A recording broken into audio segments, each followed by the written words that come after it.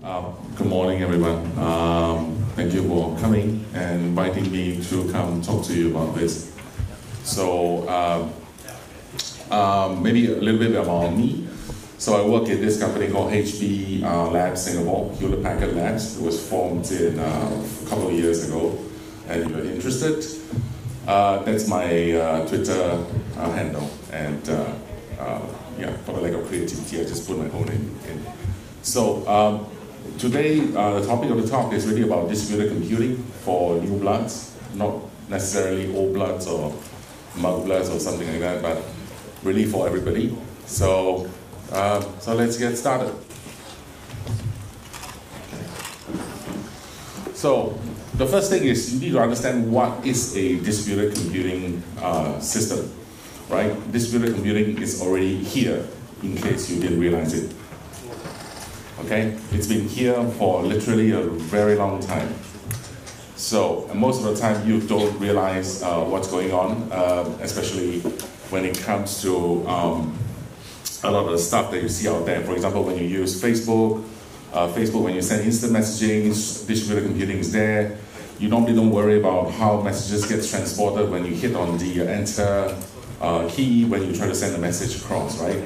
So when you, for example, when you make a telephone call, right, distributed systems are there. You see packets getting transferred over the wire, over OTA, etc., and then reaches the base station and gets re-transported to the recipients, and then things just magically happen, right? You normally don't worry about it, right? So, but here's the thing, right? Distributed systems are possibly the new frontier, but that's my opinion. So, whether you like it or not. So, the new frontier reasoning is probably because right now there's a lot of large-scale, web-scale kind of databases out there, right?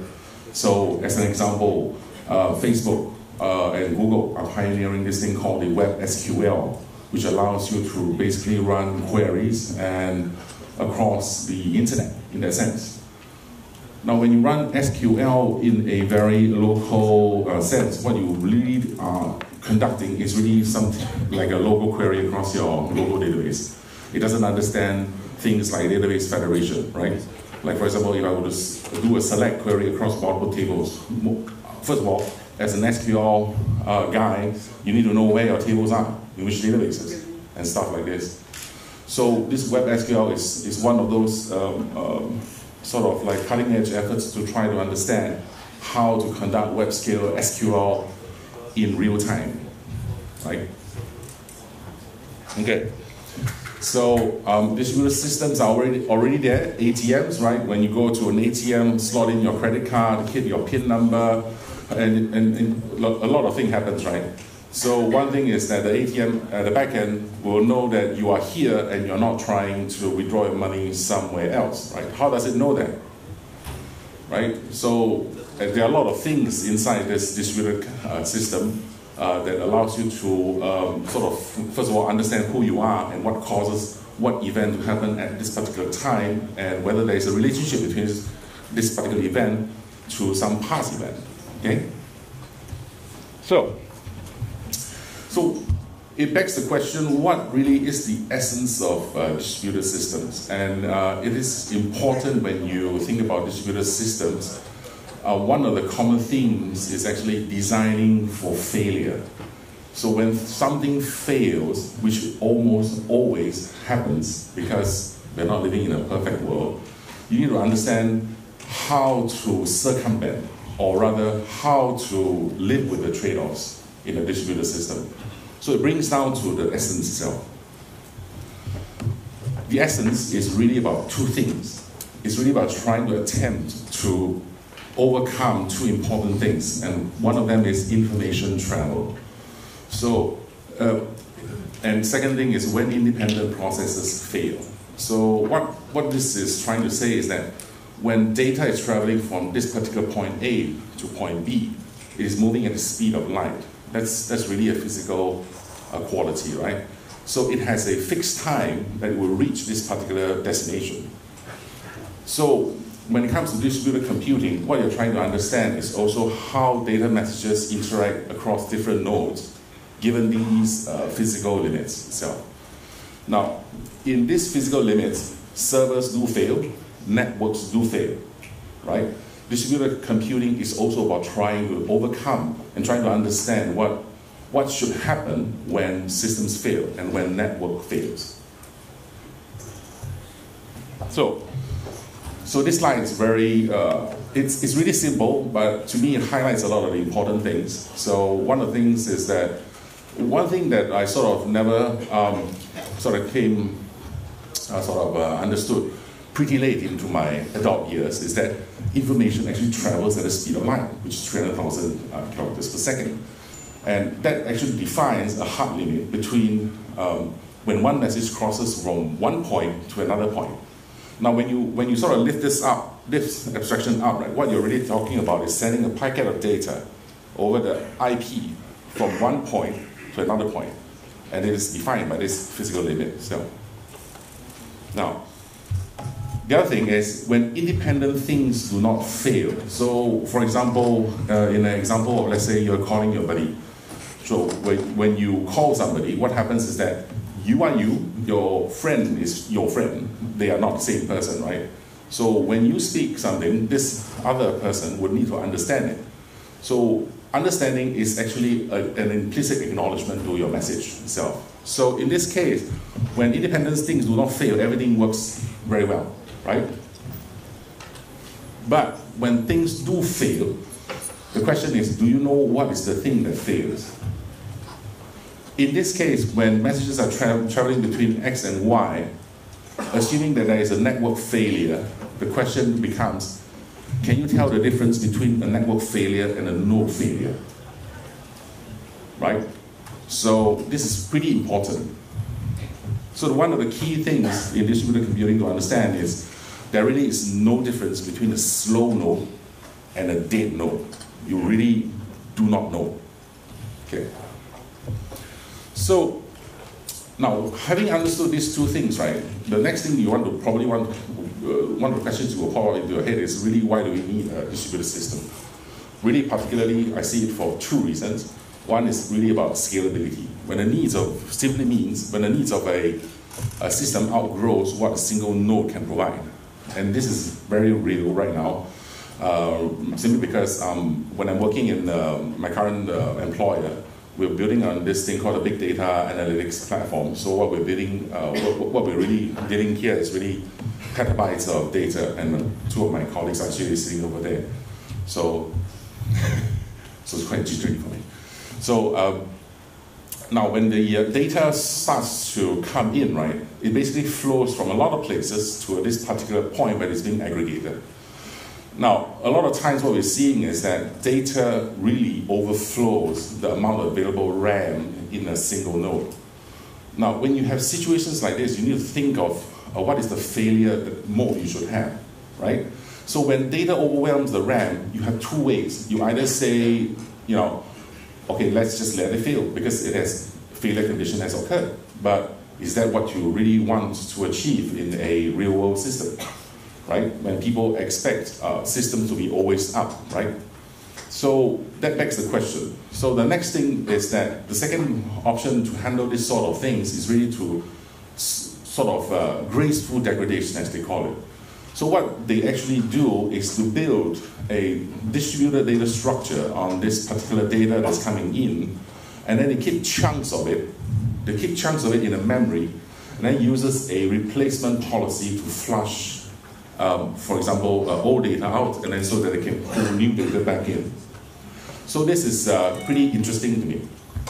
So this is some of the questions that we have to tackle on a daily basis, and it relates to stuff like scalability. So the next thing is availability. So availability to me is really implicit, right?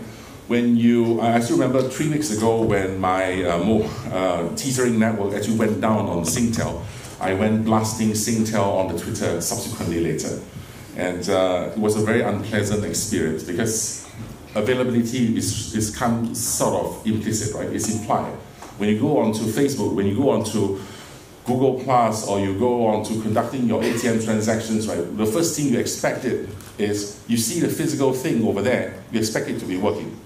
Right? So somehow this physical thing implies that availability needs to be there.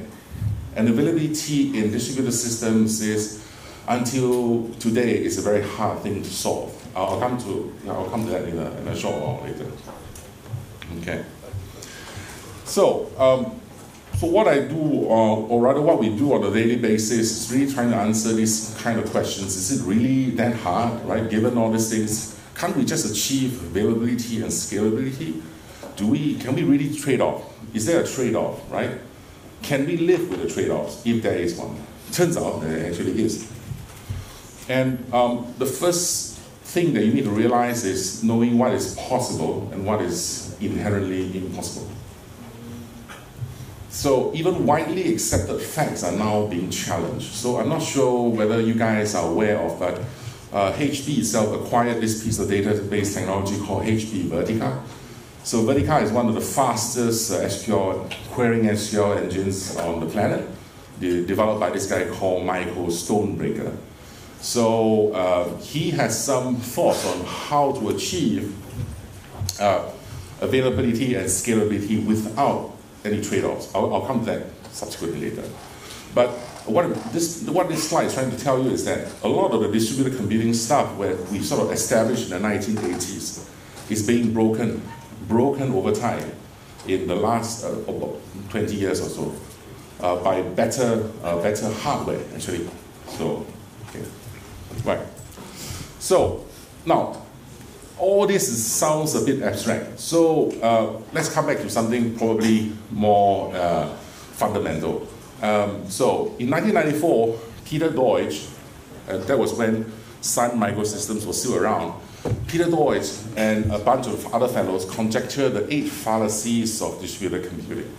So one of them is, the first one, in no particular order, is that the network is reliable. Now we all know the network is not reliable, right? So the network is unreliable because networks do fail, right? I still remember when I first started out as an engineer, I was running systems management in data centers along Chai Chi Road. I'm not sure whether you're aware of that, but that's where the government data centers all are, and you have hundreds and hundreds of racks deployed at different times, right? At different times also means that different NIC versions, different stuff, and then things were failing all over the place. And then we wonder, and the management points to the data management guys like, you suck. You literally suck. And the guys were like, you monkeys, you have no idea what is so complicated over here. And one of the things is, of course, one of the things is actually network to, at the time was really something new, at least in that data center. So obviously it has some issues involved, but the crux of the thing is that a lot of different hardware vendors come in with their proprietary protocols. Proprietary protocols has an impact on the network, especially on the usage and the maintenance wise. But that's part one of the problem. Part two of the problem, which is the real problem, is you do not understand the workload that is going around in your network. Recently, in July of this year, this guy, Dr. Eric Brewer, actually called upon in ACM for guys to start releasing network failure data. And he personally approached Google, Facebook, and the big guys to start releasing this sort of data to try to solve the problem in its entirety. So network reliability is kind of a fallacy in a sense. So this is an example, right? By the way, I was there when this thing happened, working on my startup, and we didn't know what was going on back then. So this news snippet was cut from Eric Brewer's presentation to the Association for Computing Machinery, also known as ACM, in July of this year. So one of the things he quoted was actually on this particular day. It suffered unavailability for 12 hours. I was there. I lost a lot of data. And again, management was very worried because Amazon continued to charge us, but subsequently gave us a discount. So one of the things is that, this sort of highlights the fact that when there's actually a network failure, sometimes even the big cloud vendors, the time to recover sometimes can be a bit slower, okay? So, next thing is the network is secure, right? that's the kind of fallacy I love to live with, because it's one of those problems I don't want to deal with. Frankly, because people have this idea that the network is secure. You go on your mobile phone, your internet, right? iPhone now does it better. It will tell you that if you try to log on to a less secure network, you're going to leak information. They actually tell you that. Still, they tap the information anyway.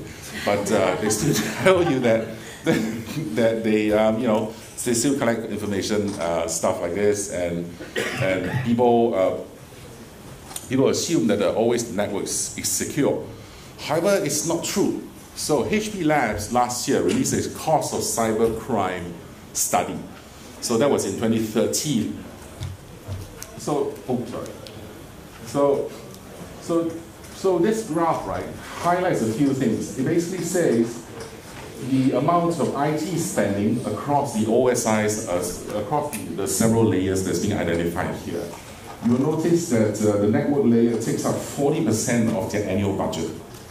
This is pretty significant. So when you're starting to design distributed systems, right, either it's a pet project of yours on the weekend. Of course, you can obviously ignore this thing. It's not going to cost you 40% of your budget per year, but when you start taking your prototypes and deploying into production systems, you need to take care of this thing. This is a real thing. It's a real threat that's costing enterprises billions of dollars. So you notice that the ISO and the CMMI actually don't really solve anything over here, right? So in case you didn't know, the ISO and the CMMI are certification hierarchies that basically certify your organization as good or bad. So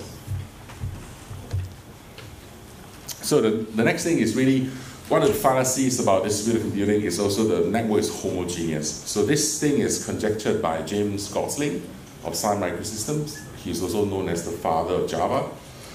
So this thing is pretty important, right? So the network is homogeneous. How to understand it is very simple. When you go onto your home network, your entertainment system connects to your LAN. Your mobile phone connects to your LAN. Your laptop connects to your LAN. You probably have, if you're like me, you have a Sun machine connecting your LAN. You have a Windows, and you have a Linux, and a couple of distributions connected all over your LAN, doing some stuff, right? So the homogeneity of a network is pretty important in this in sort of distributed computing, because it's related to identifying your access patterns in your distributed system. Different devices obviously have different workloads, right, and different usage patterns. So this sort of is important when you are designing, for example, distributed systems for a social media network, for example, as per se, let's say a big data analytics platform that we're doing. So to give you some more idea, when we are designing a big data analytics platform with very stringent requirements on the network. First of all, obviously it needs to be dedicated. Data needs to flow at a particular speed, for example, 40 gigabit network, so that we can transport 400 megabytes per second across at least one hop, for example. And we do not allow any other mobile, any other kind of devices with an unknown protocol to leech onto the network itself. The reason is because you want to know exactly what your workload is like in the network. Okay? So, the fourth fallacy is this idea called latency, right? Latency relates to the concept. It measures the duration that this particular data packet, how long it takes to leave this particular point and arrive at its destination point. So again, I like to assume latency is 0, but the fact is it's not, right? Now, if you think about it in a micro level, when you start to process your data at the CPU level, you're using a few nanoseconds of time on the CPU. Then you flush that piece of data off to your L1, L2 cache. That's another few nanoseconds. And then when the cache write-back policy takes effect, that's another few nanoseconds. And then when it finally pushes onto the bus and then flows out of your NIC network card, that's already probably 10,000 nanoseconds or so, right? So once it leaves the NIC port and moves to the next destination, it is governed by only one thing, the speed of light. And that's pretty important to understand. And I find it always quite interesting is that over here it says it will always take at least 13 milliseconds to send a ping from Europe to the US and back, even if the processing is done in real time. So that begs the question when, for example, people say, how real time is real time? So be careful when you read brochures on websites that say, we can do real time processing. One word, bullshit. So, because it begs the question, how real is real time, right? So from my perspective, there is no real time, only pseudo real time, the fixed, right? It's just like your laptop is flashing at 60 megahertz per second, right? You don't see the difference because your eyes just can't capture it that fast. Slow it down, you will see it, right? And things like this. You just have to make it fast enough. So that's the thing I will use. This is one of the fallacies I wish it was true. So we always wish bandwidth is infinite, right? This is very easy for management to manage this problem because they say, Cisco gives me a 40 gigabit network and it will run at 40 gigabit, right? And all the developers think that, oh, I have 40 gigabits network. I shouldn't have any problem. So, but when you look back across the other points and you try to combine them together, then you realize that, first of all, there could be a lot of devices connecting to this particular network. Second of all, latency is not zero. There are slow processors, there are slow NIC cards, there are slow whatsoever. Mixed across in a network, you have high-end performance servers, and then you have low-end, and then you have middle range, right? All these things add up to the complexity of this whole thing, what we call distributed computing. So, the next thing is topology doesn't change. This is not very agile, by the way. So topology refers to the idea that of a network topology. So when you have obviously, when you first design your network topology, depending on what methodology that you use, you normally will design this particular network that looks like something that can process your data, right? So after a while, obviously, when you launch to production, you have the next happy problem. You have a lot of users come in and start using your system. You need to increase bandwidth. And then you say, oh, I have a 40 gigabit network. Why don't we just add one or more routers to the whole system? And that sort of changes the whole topology a bit. And recently, and also, technical incompetency does exacerbate the problem. We had a real case recently when we actually expanded, we had a change of credentials in our virtual private network, and these guys actually caused us to not be able to access the internet due to some careless configuration. Okay, so but the topology is pretty important because when the topology changes, right, it also changes the access points, right? So when you, for example, when you add a router to your particular network, it changes, it actually increases one hop for data to move, right? So it affects a lot of things that is sort of going on inside your network. Okay. So the seventh fallacy is that there is one administrator in your network, and you will wonder, why would this matter? So, at least in my experience, I find that this fallacy to be absolutely very true in that sense. So, when you go and manage a particular data network, right, you always assume that you're going to deliver your product to a customer that has one administrator and has a fixed network. And that one administrator supposedly knows everything there is to know about the OSGI, 7 layers, and all stuff like this, right? That's what you always do. But the truth is very different. You will normally have 3 or 4 administrators in a sort of a distributed network. They will be communicating, am I doing the right thing? And then the other guy will say, I don't think so. The third guy will say, I think so. You see, there's this consensus going on, right? Trying to reach a consensus. And they apply the best solution at the time that was given. And sometimes this thing can wreck the entire network and render your application or your product completely unusable, okay? So the last thing is transport cost is 0. That's absolutely another big bullshit itself. So if you have, I'm not sure, is there any finance system developers here, but you know that the managers always like to say, we should go buy InfiniBand. Because InfiniBand allows us to have a big network and, oh, sorry, my own alarm is ticking. Sorry. Thank you. So you realize that transport cost also relates back to when you look at data processing at the micro level, starting right at the top where the chip, where the CPU actually is, and how data flows out from the CPU to the registers up to the level level 1, 2, and 3 caches, and then start pushing down to the bus.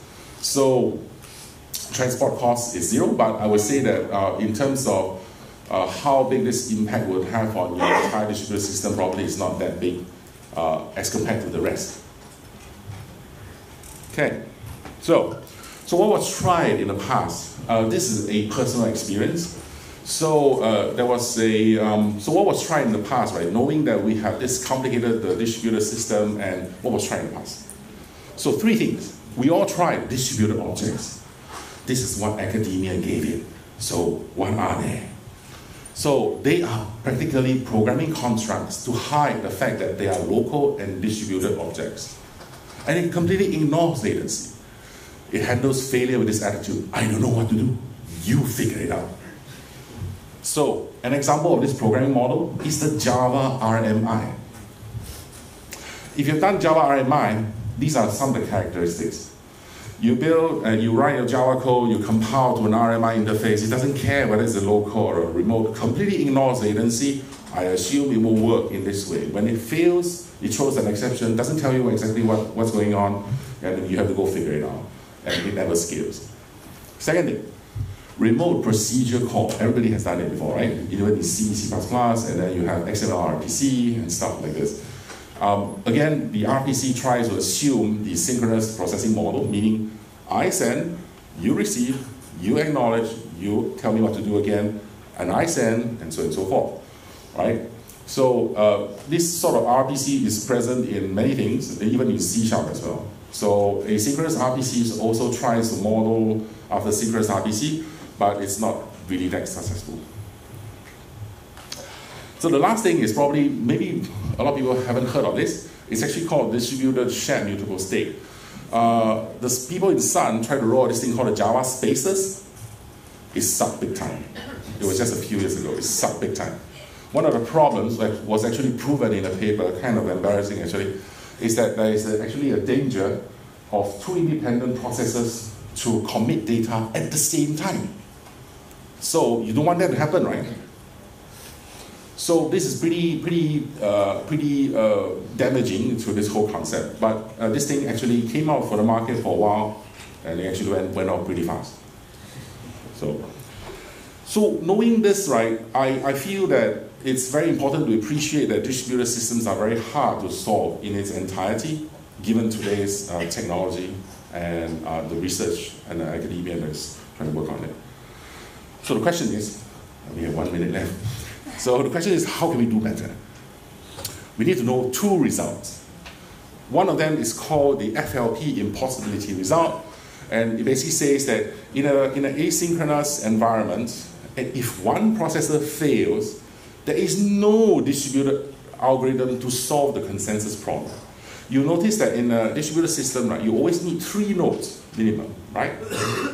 And if you try to mirror this into a conversation between, like, for example, let's say I committed a crime, right? I am the victim. Sorry, I'm not the victim, but there will be a victim, and then there will be a policeman. There's always 3 parties involved. They're trying to corroborate the story. Corroboration of the story is really a consensus problem. You're trying to understand, to agree on a single value. So consensus is a very fundamental topic in distributed computing, and it's about creating fault tolerance. So it basically boils down to the concept of whatever you say and whatever he says, are we talking about the same thing? And if we are talking about the same thing, can we all agree on the same thing? Obviously, in management, this is very modern, right? So there are two particular algorithms. The first one is in 1989. It's called the Paxos. Anybody who has done Paxos knows that it's impossible to implement. If you say in your resume, you say, I implemented Paxos, one word, bullshit. Second thing is the Raft protocol. The Raft is developed by Diego Ongaro in 2013 as part of his Stanford thesis. This thing has the same power as the Paxos, and it's actually easier to understand. So I won't go into details. I actually left a list of references, which you at the back of the slide, so they can go read out if you like. The next thing is, I'm not sure whether has anyone heard of the CAP theorem? Oh, awesome. Awesome. You guys are awesome, by the way. So the CAP theorem actually became a theorem in 2002. Actually, it was originated from Dr. Eric Brewer in 2000. And it talks about three things. First, sorry about the color and stuff. I can't see it very clearly. So it talks about three things. First is consistency. Second is availability. And the third thing is partition tolerance. So what is consistency? Consistency basically boils down to the simple idea that all the nodes in your network see the same data eventually, right? So I like to think of this as sometimes I argue with my wife and my mom-in-law's in the middle.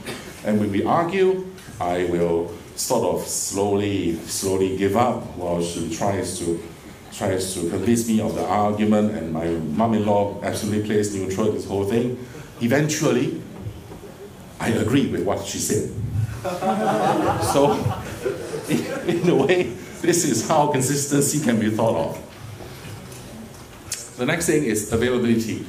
Availability relates to the idea that you need the system to be still working when one or more nodes fail. Obviously, this is quite important, right? So the last thing is partition tolerance. Partition tolerance talks about when a particular node in your configuration either doesn't work, or there's a network failure, or there's a node failure, and also arbitrary message loss. Okay? So, but how does knowing about FLP and CAP, how can it help me design better distributed systems, right? But when you read FLP and CAP, right, it's really basically about asking you this simple question. When your system fails, which one would you give up? Would you want to give up consistency? Meaning, there will be some inconsistencies in the data that you read in the entire system. And second is availability, obviously, right? So can you accept the fact that the system can go down and it won't be 24/7? So, the next thing is, if you choose C over A, basically you choose consistency over availability. You need to preserve reads and writes, right? So if you want to see consistent data, when something fails, what the industry has done, especially in, for example, the two-phase commit, is that two-phase commit is very simple, right? If you have three people involved in this whole thing, you always ask somebody, are you ready to commit that data? You ask one round. If everybody say yes, you ask a second time. And if everybody say yes, then you commit the data. If somebody in that second part, right, says no, you never commit the data. Because it's about leaving the system in a very predictable state. So when we talk about state, we talk about data itself, right? So if you choose availability over C, the danger is that it might return you some stale reads. That means if I issue a read right now, given that system is it adopts this model of choosing availability over consistency, there's a good chance I might get a stale read.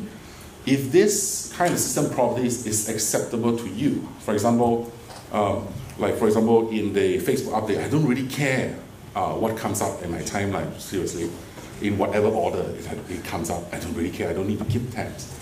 In that case, I can choose this particular model, choosing availability over consistency, right? So here are some real-world examples I've worked with in the past. So not DynamoDB. DynamoDB came out from Amazon. So Amazon launches this paper called Dynamo, DB in 2007. So it basically uses vector clocks. I probably won't go into what vector clocks are. And has anybody used Cassandra before? Cassandra. Very few. Okay. Cassandra basically uses a policy called the last write wins. The last process to write to the database will win. But there's a lot of negative reviews about this last write win. So Cassandra 2.0 onwards actually uses a much cleverer form of Cassandra to implement, to resolve data conflicts. Okay, the last thing you need to know about the CAP theorem is really you cannot not choose P. Partition tolerance is mandatory in distributed systems. Okay, this is one thing you have to do. When you build a distributed system, you always have to account for network failures and node failures.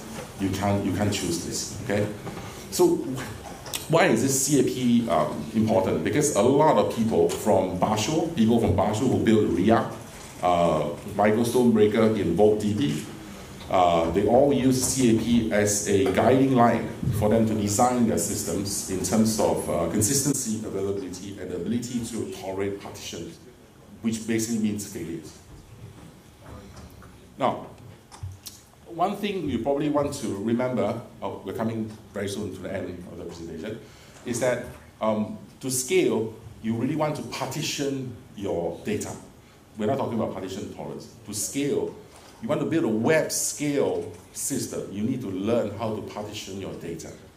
You want your system to be resilient in failures, you need to understand replication, data replication. So what are they? So basically, this slide is a sort of schematic. In the partitioning, you basically split parts of the data across different nodes, right? So that you can have data recovery later on if there is a node failure or if there's a network failure itself. Replication refers to the idea that you take this piece of data and then replicate it across, right? But this is just part one of this entire story. It hasn't ended yet, in a sense, okay? Because these two strategies completely ignore time. They do not tell you how data will change, will evolve over time. This is where the other parts of distributed systems makes it so compelling, so interesting for me. Okay. So again, you notice that I've highlighted Paxos again. I'll come to that later, what ZAD is, and then the RUF again. They are very popular protocols in today, as of 2014, and relates to replication. Replication is definitely, it has almost a one-to-one relationship with fault tolerance, which also implies on consensus. So consensus, again, is about reaching what you agree this value, this data to be, right? So you need to have some sort of distributed communication in the first place. So ZAB, anybody has used Zookeeper before? Again, very cool people. So the ZAB stands for Zookeeper Atomic Broadcast. Has anybody used Storm before? Okay, pretty cool. Okay, it's always the same cool people. So, so here's the thing, right? I'm not sure whether you are aware of this, but Storm has always been slated as a real-time analytics streaming engine, right? There is a reason why they call it that. It's because they actually implemented this idea of a Zookeeper Atomic Broadcast. Basically, it's a very strong consensus algorithm. Okay. So I encourage you to go read up what this is and how you can use it. Okay, probably the last second slide, I think, is on consistent hashing. Consistent hashing is very interesting because it's very simple to understand and it's so effective in the real world. Consistent hashing is used in partitioning and replication and is implemented in these software products that you have. Now, what happens is that if you design a distributed system, you probably want to start reading up on these technologies first before you go build your own. Because these guys, they spend really a long time trying just to create a theory that proves and disproves something. So another bunch of guys already went to implement this. So I'm pretty sure that a lot of people are very familiar with memcached. So memcached has this idea of consistent hashing. You notice that when things fail, they don't really fail. They just shift over. That's where you get that availability from. Okay? So, I guarantee you this is the second last line. So, here are some tips. So, before you go about designing your distributed system, question number one, if your problem can fit into the memory of a single machine, you don't really need a distributed system. Second, if you want to design a distributed system, the following points actually help. First of all, you always design for failure. You must always design for failure, right? You never, the mantra stands, you never ship to the customers, okay? And you use FLP and CAP to critique your systems. When somebody tells you on a brochure, a lot of pictures, illustrations, etc., those are just noise. Ask them, where does it fulfill? How does it match the CAP? Is it partitioned or torrent? When you say availability, how is it being done? Is it using quorums? And when it comes to consistency, what kind of consistencies are we talking about? Is it strong consistency? Meaning, at any point in time on the clock, the data will always stay the same for thousands of nodes, okay? That's one of the questions you want to ask, and things like this. And the last point, the second last point will be the algorithms. Algorithms that work for a single node may not work in a distributed node, right? You know this because at least if you look on Amazon.com, tons of people have written algorithms that run on a single node, but only probably 10 people have written algorithms on distributed algorithms and stuff like that. And also avoid coordinating nodes. Don't coordinate, okay? The beauty of the CAP is that it's trying to minimize coordination down to the minimum, okay? And the last point, learn to estimate your capacity. Jeff Dean from Google in 2009 released this table of stuff. This is highly recommended. You probably need to memorize this. So it basically talks about data when it leaves the CPU, what happens? What kind of latencies are we talking about? As it leaves the CPU, goes into a branch mispredict, L2 cache reference, mutex logs, and things like this. And by the time, the last point is pretty important, when it basically leaves the NIC, when it leaves California, goes to the Netherlands, and comes back to California. And I leave you this with references, which you can go read up. And I believe that is the end. Thank you.